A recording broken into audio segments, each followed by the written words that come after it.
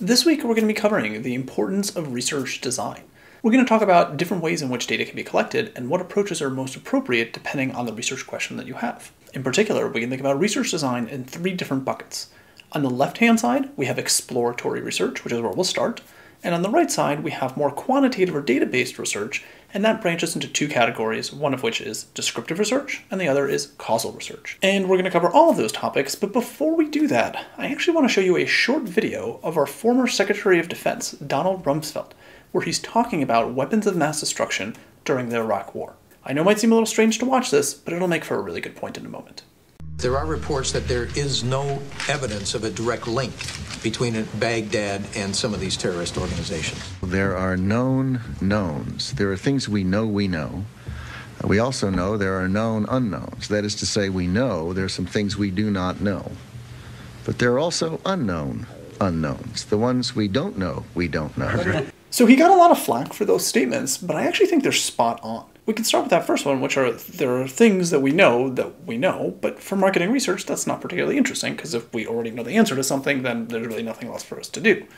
There's the second category, which are the known unknowns. This is a set of things that we know we don't have an answer to. So we might have a specific research question in mind, like how much people are willing to pay for a product, or which product is more favorable under which circumstances. We just don't know the answer to those yet, and of course, in this course, we'll cover how to answer those particular types of questions. But then we actually have that third category. This is where he got some flack. Those unknown unknowns. It's the situations where we don't even know what question to ask. And it is that category of information, that category of knowledge, where exploratory research fits in. That's where we say, well, we don't have a specific research question in mind, but we want to investigate. We want to find out. We want to hear from our consumers and see what they're saying. And based on that, we can then define the specific research questions and be in that second level where we have known unknowns.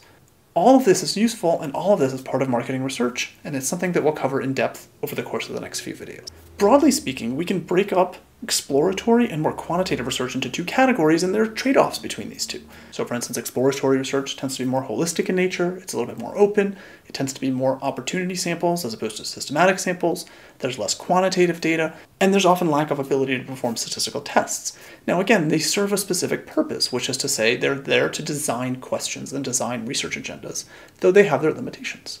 On the other hand, when you're dealing more with quantitative research, you're going to have larger sample sizes, quantitative measures like scales, or purchase intentions, or price paid, or archival analyses of data like sales data. Data will be structured, and we can certainly perform statistical tests, which is a large topic that we'll cover later on in this course. But again, what's critical is that both of these can work together to help develop an entire research agenda, and that's something we'll wrap up with this series of videos discussing in detail. Now, this class would be really boring if I didn't get to make some jokes every once in a while, so to make the case for what a qualitative versus a quantitative research approach looks like, we're going to look at two commercials. Now, these are real commercials, they're a little bit silly, but they make the point. And so the first one we're going to look at is a car commercial, and here it is.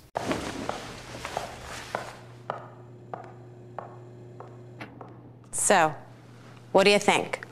Don't take this wrong, but it doesn't make me feel all warm and fuzzy inside. Right. Yeah, I find it dark and disturbing. I mean, it's neither cuddly nor wuddly. Okay. Binky, any thoughts? That scares the out of me. Perfect. That's just the reaction we were looking for. The all-new Dodge Caliber. It's anything but cute. So, silly, of course, but a nice example of qualitative research. This is a focus group. It's a very classic qualitative research approach that we will cover in depth. What they're basically trying to do is take ideas from the heads of those little characters and extract them and convert them into some sort of information. And here they do that in an oral setting where you have people observing something and giving you information in words that are then interpreted by managers, which we saw at the end of this video.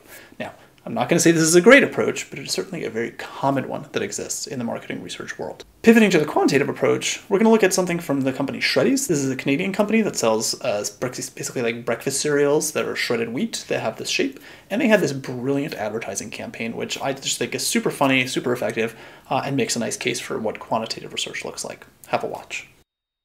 So Shreddies is introducing new Diamond Shreddies. So if you're just to give them a rating from 1 to 10, for example, what would you give them? A 7. A 7, okay. Well, they were 9. And what if we squished it right down? What if it was just ranked between 1 and 2? 1. Same. If we rated them from an A to a Z? Probably keep it around E. E? Yeah. Okay. on a rainbow scale, the colors going from yellow to violet. Where in the rainbow would you say the diamond shreddies fall? What color, roughly?